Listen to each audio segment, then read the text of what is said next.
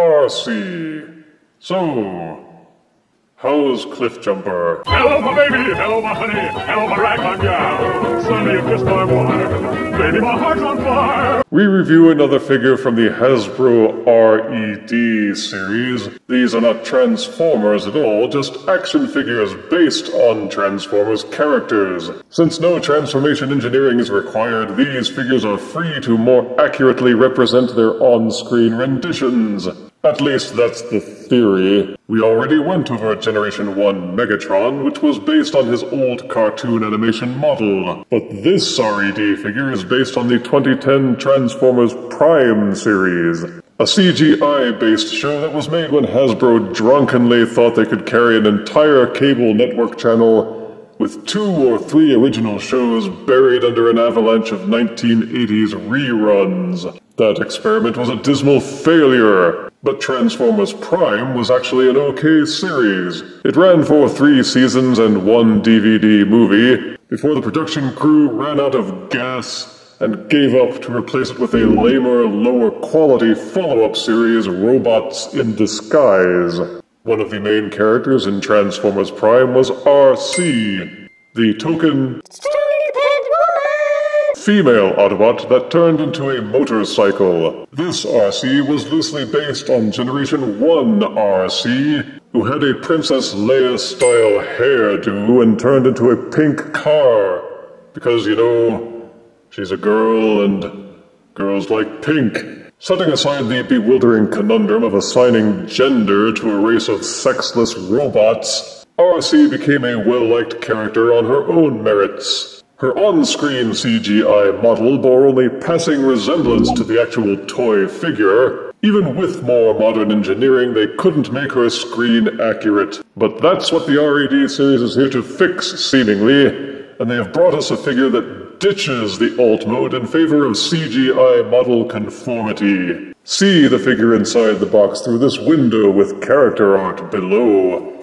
Take a gander at the accessories through the side panel, and studio shots of the figure and its features on the back. The other side panel just links to the artwork on the front, so let's open the box and see if they did a decent job of this. Out of box, R.E.D. series Arcee comes with 2 blade weapon accessories to plug into the forearms. She comes with a left and right hand that is made with curled fingers for gripping action, and a left and right clenched fist accessory. 2 special effects accessories to slide onto the ends of the blade accessories for swishy action.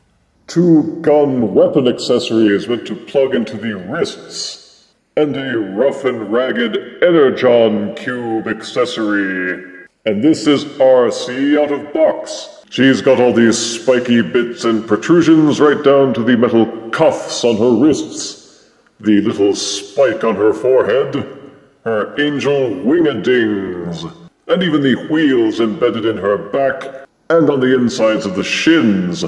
Also intact are her knee spikes, the weirdly long and tapered feet. Arcee, like the other figures in this line, is made of the cheaper, softer, quasi-rubber plastic that isn't completely hard but not completely soft either. It feels more like the hard rubber of a car tire, or one of those pencil erasers that's gotten really old and stale. As such, this figure has a more fragile feel to it, because you will worry about bending and breakage, especially around the joints, because some of them look dangerously narrow. And since the plastic is softer, R.E.D. Arcee has some detail that appears blurry and fuzzy, simply because the plastic can't hold a sharp edge. But it does appear more detailed than the R.E.D. figures which were based on the Generation 1 cartoon, simply because the Transformers Prime models were a lot more intricate. On close inspection you can appreciate the effort that was taken. The details around the face are sharper,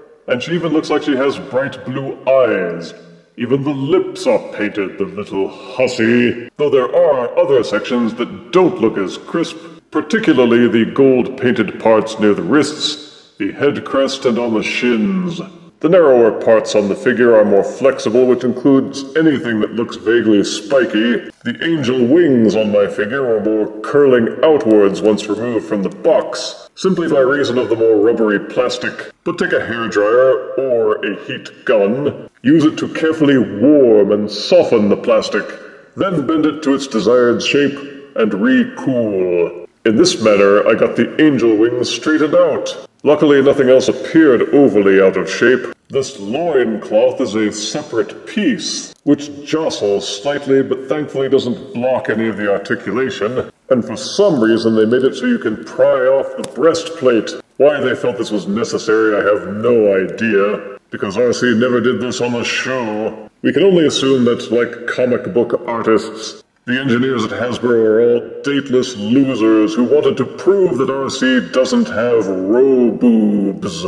To their credit, they even did go so far as to include molded detailing both on the inside under the breastplate and on the inside of the breastplate itself, reattached by means of this peg and hole. And cover her shame.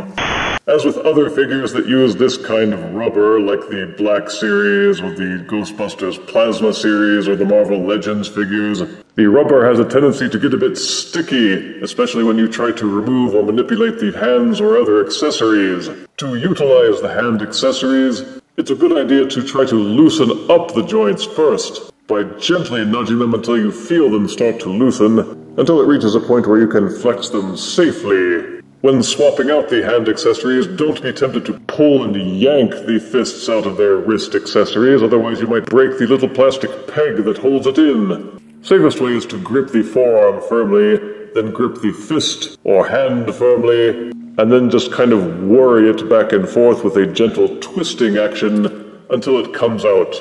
You can see how teeny tiny and narrow this peg is and how dangerous it would be to yank. Then take the replacement fist accessory, place the peg into the hole and repeat the process with a gentle back and forth action until it pushes into the peg hole and you will feel it hold in place. Much ado has already been made of these hand accessories, which have curled fingers with a hole in it as if they were meant to hold accessories. But none of the accessories that come with Arcee will grip in these fingers. Not the guns, not the blades, not even the other hands. You 3D printers can fill in the gaps by making your own accessories. Underneath each of Arcee's forearms, you will see this tiny slot and groove. The blade accessory is meant to insert. Take this protruding tab and insert it into the groove. Be gentle, because it's very thin. You will feel it push and hold into place until the blade is flush against the forearm. And this will give Arcee a TV show accurate slashy action. Be very careful and delicate when pulling out as well. Even gentle handling has caused stress to appear on the plastic of my blades. I worry that pushing them in and out too much would cause this tab to snap and make the blade worthless. Out of box, you may find that some of the wrists on the hand accessories are frozen in place. Before you plug them into the wrists and try bending them, it's advised that you loosen up this peg while it's still lying loose. It will eventually reach a point where you feel that you can move it back and forth without it sticking.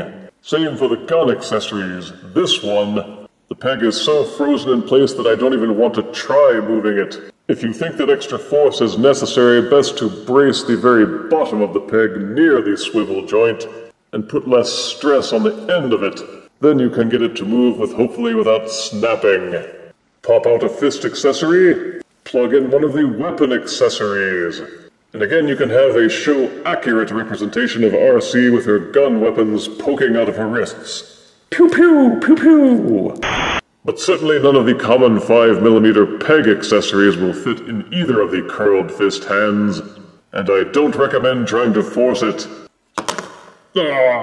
Take either of the blade accessories and either of the swishy accessories. At the bottom of the blade you will see this slight protrusion and a little groove at the bottom of the swishy accessory. The swish is meant to slide onto the blade and hold in place like so, and convey the impression that the blade is swishing with deadly energy. On the box, these swishies were depicted in transparent purple plastic like the Energon cube, but obviously it didn't make it to the final cut. It's made with matching plastic to the blade, which makes it look stupid. The Energon Cube accessory will appear darker in real life than it did on the TV show, but use any LED flashlight as a table, and you can place it on top and have the Energon Cube glow. Oh. To transform Arcee, R.E.D. line figures don't transform. Fooled, you fool! Anywho, for articulation, watch these narrow joints. It's all soft rubber, so if any of the tiny little plastic loops that hold these joints together break, the limb will break too, and no repair will be possible. But Arcee's head will rotate 360 degrees. There also feels like there's a joint section buried in here that should allow greater range of forward and backward motion, but her head only seems to tilt back very slightly and forward very slightly. Each shoulder will rotate 360 degrees and splay outward on a ball socket. The ball socket on the inside of the shoulder will also allow the shoulder to square in and out slightly. There is a swivel joint at the elbow for 360-degree motion. There is only a single joint at the elbow, which will allow the arm to bend forward 90 degrees, and also backwards 90 degrees. Ouch! Again, it's not recommended that you try to push the rotation too far. This single rotation joint could be brittle, and if the plastic in here fractures or cracks, then the arm is broken. This spiky sheath around the forearm feels like it's plugged into another separate rod on the inside. And it does kind of rotate, but not much. Because the wrists are pegged into the forearms, they will also spin 360 degrees in their sockets. And the tiny narrow joint at the end of each one will allow for rotation. Be very careful with these narrow joints. Underneath the loincloth, there is a rotation joint that will allow the waist to rotate 360 degrees. And looking under here, you will see that there is a rotation joint. This joint will rotate backwards, although it takes a little force. And be sure to brace the waist at the small of her back when rotating backwards. You will hear a click, but it does allow the upper body to rotate backwards for those who want to pose her with her back arched. Why? It does also feel like it should crunch forwards, but it was even tighter and I haven't wanted to force it. There is a hinge and swivel combo at the hips, which is fairly standard. It will allow each leg to rotate backwards about this far, rotate forwards about this far, and each leg will splay outwards. When you start to feel resistance, stop moving. This seam shows where the thigh rotation joint is. Each knee will rotate 360 degrees. There is only a single hinge joint in the knees, and you can see why. It's way too narrow and tapered to support a double joint. It will only rotate backwards just a little less than 90 degrees. And of course these knee spikes will prevent it from rotating forwards at all. These shin sections are one solid piece with no articulation or heel spurs beyond what's molded into it.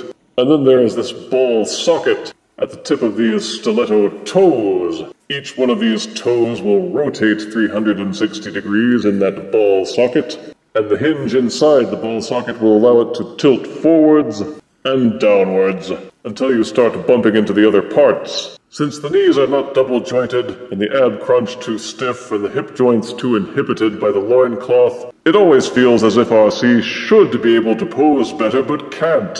I'd like her to be able to do some more dynamic knee crouching. I think I could have lived with thicker knees if it meant more durability and better range of motion. You are advised to treat Arcee delicately, and the use of figure stands to support more dynamic motion is well advised. For size comparison, here is R.E.D. series Arcee, next to the Power of the Prime's Orthea Combiner. Here is R.E.D. series Arcee, next to Transformers Animated Arcee. Here is R.E.D. series Arcee, next to Takara Toby's Deluxe Nightbird. And here is R.E.D. series Arcee, next to Transformers Prime's First Edition Bumblebee. Ugh. I still have my doubts about the R.E.D. series in general, especially with their use of materials. Giving up a transformation into alt mode might be worth it if the figure is both better in appearance and better articulated. I've not noticed this to be much of a benefit with the robot-enhanced design figures so far. Positives are that she is more complex looking compared to the almost childish toys from the original series. She does strongly mimic her on-screen appearance. She has a lot of detailing, and the colors and decal work seem neater. She has many accessories that you can use for display or just play. She has many articulation joints for good posability, and there is no transformation engineering to get in the way. Negatives mostly revolve around the poor choice this line has made with the materials.